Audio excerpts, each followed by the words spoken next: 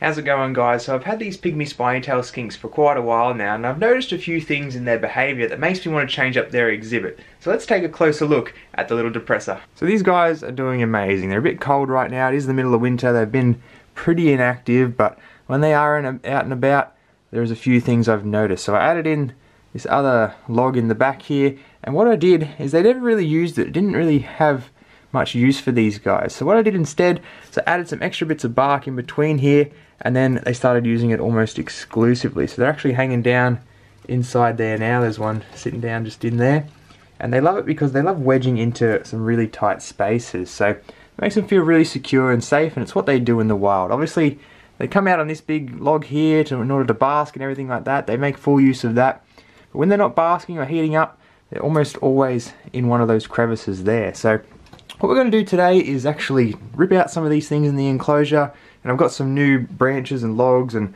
other things we can use to hopefully help facilitate the way they like to live their lives.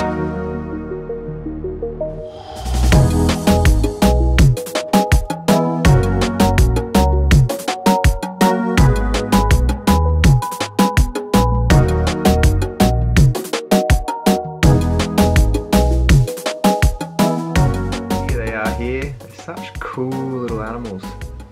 They're so bloody cute. They're just so out there. Little spiky tails, everything about them. But yeah, all three are doing great. They haven't been eating much lately because it's obviously been quite cool. I'm hoping that this coming season they'll actually breed. They are still a little bit small. They can get a bit bigger than this.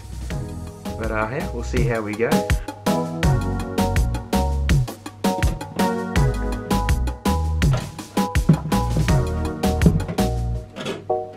Now that we've got all the lizards out, we can have a look at some of these logs and how I want to do all the placement. So I've got another piece down here I've just added in. It's got a lot of good little nooks and crannies on the inside of it for the animals to all get into and enjoy. And it looks quite good there on the ground, and it also serves as the third point of basking. Obviously you've got there, sort of there, and on the ground as well. And that's obviously going to stay because they love this bark stack in there that they like to squeeze into. But what I'm thinking is I might sort of extend on this idea but use it on this as well. So I've actually found this really good sort of half hollow piece here, and I've noticed it actually kind of fits quite perfectly over the top of this. I might need to cut a couple things a bit, but I think something like that will be pretty sweet, and that way they can get right up in there, you know, come right out of the top here and everything like that. So I might just trim off a couple of bits on the main log here so it maybe sits a bit more flush, but I think something like that is going to be a winner. Here's the basic idea. It fits pretty snug on there. There's more open spaces down along here, but then it gets quite thin up here, so they'll be able to squeeze right into there, and it really just at the end of the day gives these guys a bit more three-dimensional space to use, a bit more surface area and more places for them to hide and feel secure. Throw all this browse back in, and then we'll throw the animals back in and see how they like it. Alright, let's pop these cute little guys back. Let's hope they enjoy it. Let's see if he actually uses it. There he goes. Straight down into it. Here's the other two.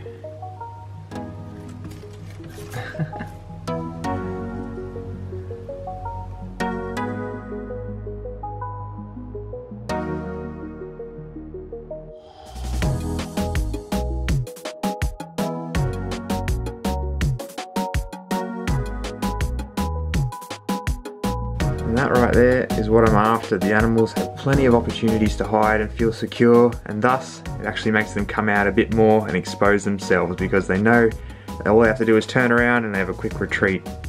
You can see he's already using that new bit of bark on the top there for a bit of cryptic basking, so that's absolutely awesome. These guys are so funny, so cute. I'm so stoked to have these guys. What an awesome little species, and so glad to see them doing their natural behaviours just like that. I firmly believe it's important to give your reptiles options, and in that they're going to show you all the fun little things that they get up to. So with that said, hope you guys enjoyed this little update on the depressor. They're some of my favourite little skinks that I have. If you want to see more videos like this, make sure you subscribe, give the video a like, and we'll see you next time.